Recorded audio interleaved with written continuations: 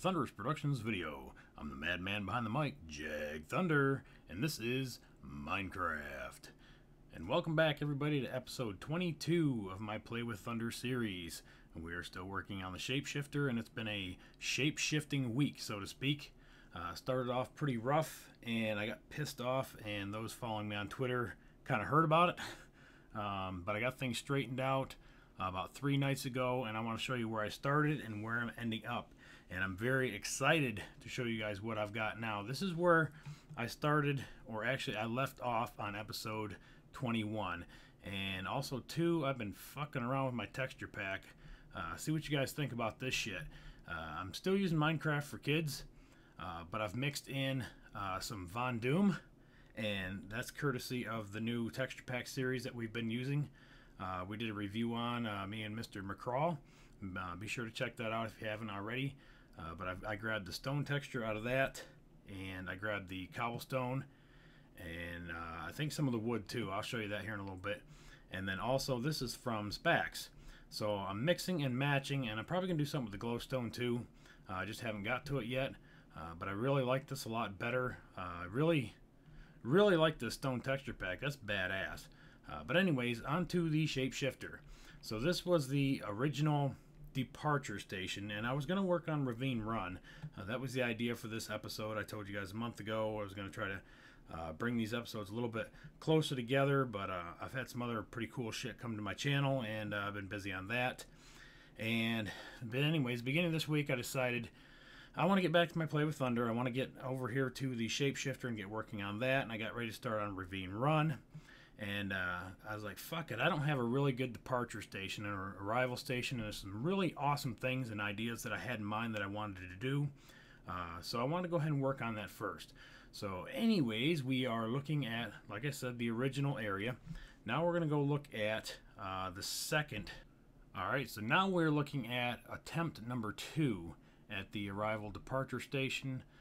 As you can see, this is where we were standing just a few seconds ago, and I closed it all in, and this was working out really good, like I said, about 3 nights ago, until I run into a problem. I did have, let's see here, I've got a switcher so you can do Jungle Boogie or Ravine Run on a single cart. I set it up for a roller coaster using the trains that you can link together, and I did a tutorial, Railcraft tutorial on this. And that's what kind of sparked the idea to actually make this a roller coaster. And I was going to have 9 carts depart, and you would be able to take one path or the other.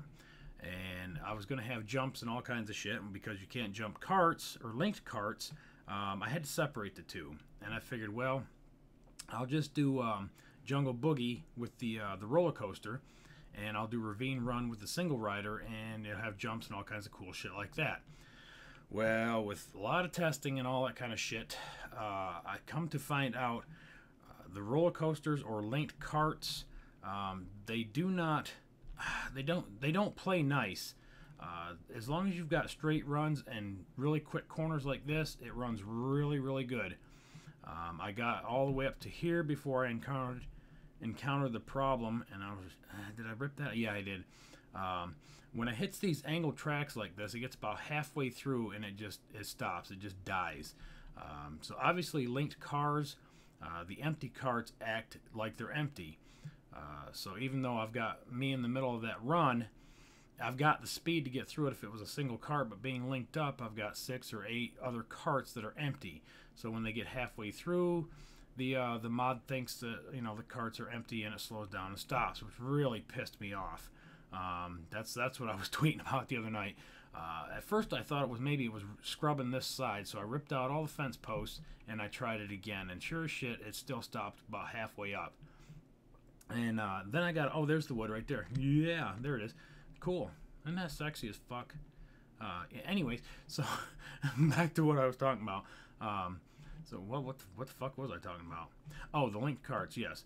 So I figured the weight distribution, if I changed the carts to the mine carts that have the chest in them, that way each one had weight to it, it would react different, and it didn't. So that pissed me off, and I took the rest of the night off and I didn't fuck with anything. Come back to it 2 nights ago, and let's take a look at what it looks like now. This is fucking awesome. Alright, here's the final design. You guys have seen that, but now I have a cool walk down steps, and there's a testing zone there behind me. I'll probably do a tutorial on this because this is really fucking awesome. And then I'll finish the outside once I clear that out of here. That wasn't really the main concern, but this is what I want to show you. This is really fucking exciting. I'm just fucking hard on right now.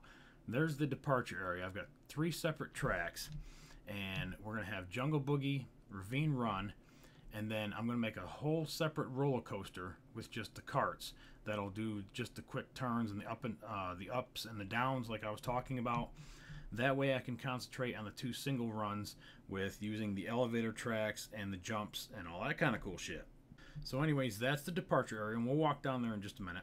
And of course is the arrival area. And I've done a lot of testing, and so far it's like 99% fucking flawless.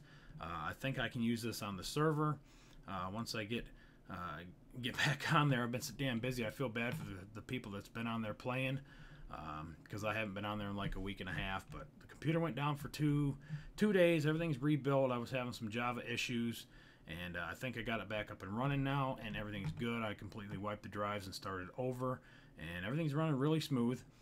Here's the wood again from the Von Doom. And like I said, I've got a single rider, Jungle Boogie or Ravine Run. And is what we do is we select up here with the lever either Jungle Boogie or Ravine Run. So we're going to go ahead and select Jungle Boogie, and you push the button. And I'll show you behind this here in just a minute what makes this pretty cool about using it on a server. You have assholes that'll spam click that button, and you'll get like 50 cars out here. And I'll show you what I've come up with to alleviate that problem. But there's a slight, probably about a 15-second delay between carts, and that'll keep from the cluster fucking too of the. There it is. Okay, I was getting worried the fucker wasn't gonna come out. And then also it has about a 5-second wait time, and you don't have to push any buttons, and it takes off. And I've got an empty rider detector here. So that, or an empty cart rather, so when it passes across here, by default it's going to go back to the return. This is a player detector. God, man, I fucked that up. Yeah, it's a player detector. So if I was actually riding that, it throws the switch down here, switches the track, and allows me to pass on through. But by default, it's going to go back to the return station. And the 2 single ones go this way, and then the roller coaster goes where is it? Over this way. And I'll walk down here in just a minute. I just want to explain how it all works. So that way, if for some reason, again, we'll talk about it being on the server, somebody clicks a button and says, I don't want to ride it, and the carts take off. Instead of ending up somewhere out on the track, it gets recycled. It goes back into the system. And we're going to go down here, and we're going to take a look at the system. This is the heart and the nerve central of what happens up there, and I'll push some more buttons here in a few minutes, but I want to explain some more of what goes on. Anyways, these are the single returns here. They come down this track, and they go into the cart dispenser. And also too, there's an empty cart detector here, so that when the cart crosses it, sends a signal to the cart detector, picks it up. And then it goes into the advanced loader. Goes into the cart, the minecart cart, minecart cart, and sends it over here to the advanced unloader, and loads it back into the train dispenser. And the train dispenser has a pattern of 1 minecart, and this is just for Jungle Boogie and Ravine Run. So, and then the buffer fills up. You can put however many cars you want in there, but right now that's all I've got in there. So, like I said, if the cart goes out and nobody rides it, it automatically comes back in here. Over here. These is where we have the multiple car setup. There's a single setup here, which I haven't quite got wired in for just a 1-car system on the roller coaster side yet. Still trying to kind of figure that one out. But anyways, I've got all the other ones work 2, 3, 4, 5, 6, 7, 8, and 9. So I've got 9 dispensers here, and they all reload the same way. They use the same thing I use over here. But when you get off of the roller coaster or the single rides and you come in, the cart is locked on a boarding rail upstairs. and which is right here. So it comes in and it sits on the boarding rail. Whoops, the boarding rail. That's a disembarking track there. And how that works is, well, let me explain this first. All right, you got the boarding rail here first, and it stops, and the car will not move until you get out, and you walk over the panel. And if you had 1 cart, or you had 5 carts, or you had 9 carts, whatever it is, however many riders you had, you press that button. And again, there's about a 10-second delay, and I can adjust that. I was just doing some testing with it. The button goes off, lights up the boarding track, sends the cart or the carts on their way, goes downstairs, and I have the the motors. God damn it, what the fuck are those called? Something motors. Switch motors. Okay, guys, so anyways, I had to look it up, couldn't remember what those are called. The switch motors are connected to the back of the buttons. So whatever cart or riders that you select, it goes down underneath, and I've got it all the wires hidden nice and pretty, but it will select the amount of riders for the carts. So if you selected 1, this one will go off to the track switcher, and it will hold for about 10 or 12 seconds, long enough for the cart to come back down, come in here, and then enter back into the system, which is actually, this is 1, but whatever. Anyways, and this is 2, 3, 4, all the way down through. So each cable that you pick corresponds to a motor switch, and I'm going to put an overrun over here because right now, if you don't pick anything, the carts come all the way through and they slam into the wall. So if somebody picks the roller coaster and it takes off and nobody's riding it and it comes back around, it's slamming into the wall. So what I'm going to do is I'm going to put another train dispenser or with a minecart system like this, and that'll be the overrun. And then, like, every once in a while you can come down and empty it or whatever the fuck. I was trying to figure out how to run it into some lava with the minecarts being full. Have it roll back like I did on my Pez dispensers.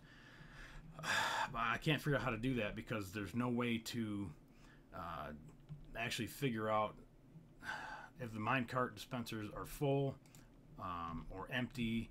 So it's just going to pick them up and send them through. And then the same thing here. If they're full or empty, there's no way to actually detect that.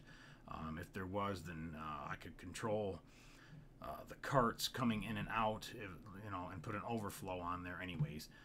So that's how that works.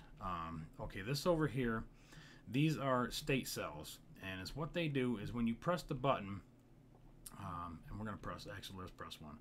We're going to go press that one. All right, as you can see, the signal goes through and it's got a timer on it. So if I come back here and I press it again, the timer starts all over again. The signal's not set. So if somebody sits here and spam clicks this thing, it's not going to send the card out. So right now it's got a 20-second timer on it, and that gives enough time for the cart to come through, somebody to get into it, and then the cart to go on its way. Which there's a delay up there on the main tracks too of about, I think, 10 seconds. So it's about 30 seconds total. So even if they spam click this immediately after that 20 seconds and it sends the next cart, the one up there should be long gone, whether there's a rider on it or not.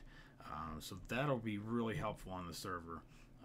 And then I've got the same thing actually I used on the dispensers too, or the return system.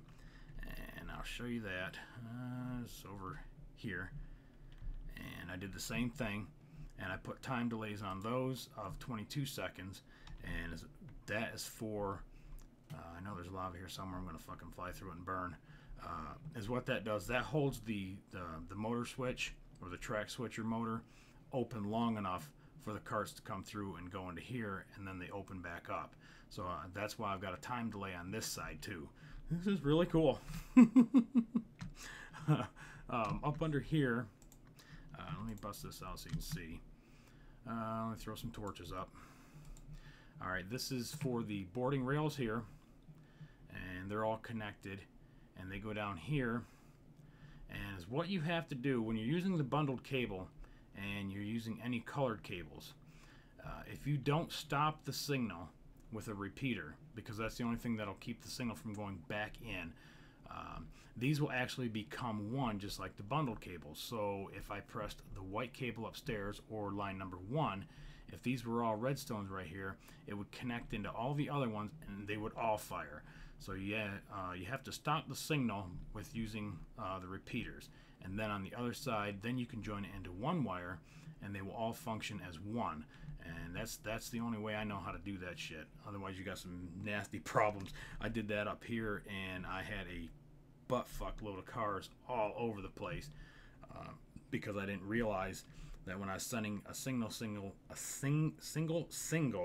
Jesus, you know what I'm saying, to each one of these dispensers, I also need to send a signal up to the forward part up here for the boarding rails. So I had to do the same thing.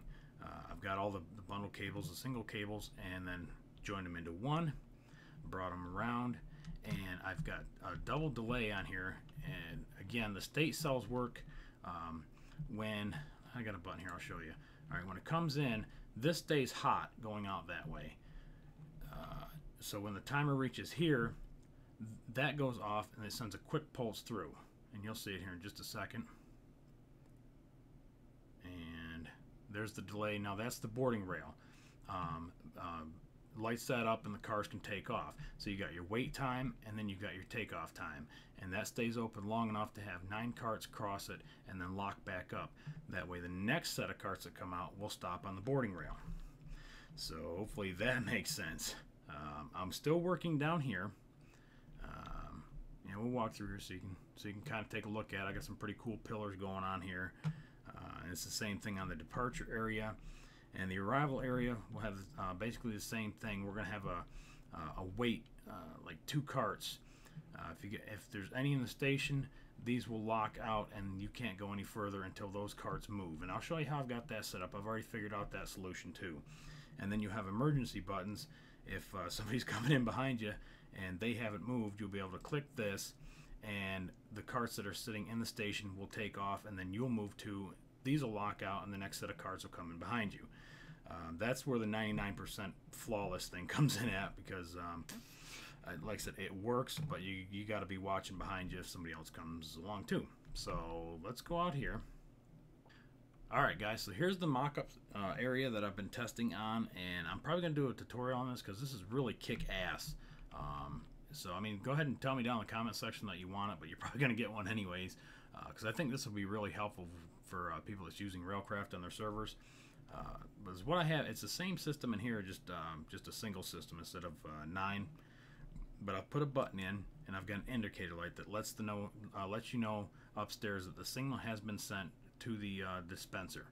Now here's where the spam clicking comes in. See, it resets the state cell, and it will not send the signal to the box until it makes it all the way through. So if some asshole stands there and just clicks the shit out of this, they're never going to get a cart. But if you wait until that, whatever that time delay is, and as soon as that goes, we'll get the second light. That means it's been dispensed, and I'm going to spam it right afterwards. Right there, did you see it light up here? Now we have an indicator light there. Number 3 means the carts are at the station, and these will be long gone, even though the signal is almost being sent. Right now, there it goes. Now it's going to send the next set. And what happens here is we need to get these the hell out of there. Okay. Alright, these carts will come through, and they'll wait at the station. And these are coming in to the minecart dispenser. And then your second set of carts are being held up here by the flip-flop. So if there's any carts in the station, that automatically turns the flip-flop off. When this crosses over this, it reverses it and opens this back up again. So we'll watch that. So we'll go ahead and push the main button here, and these carts will take off. And there's the signal being sent to the flip-flop, allowing these carts to come in, and then that turns off by the time it reaches back here, and these go back into the dispenser.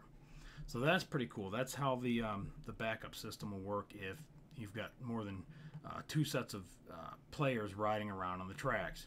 God, that's a lot of shit, isn't it? But anywho, alright, the next thing I want to show you is how it works, splitting the signal up to the switch motors and going into separate tracks.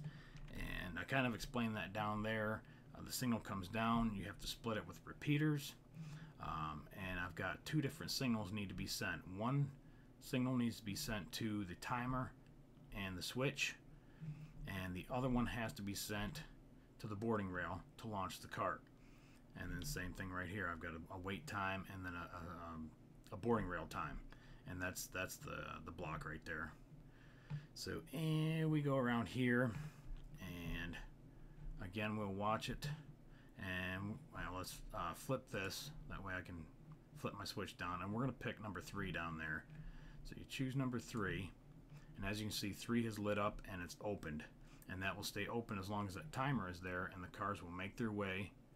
And this is a little slow because I don't have quite the boost there, but it's just enough where it makes it.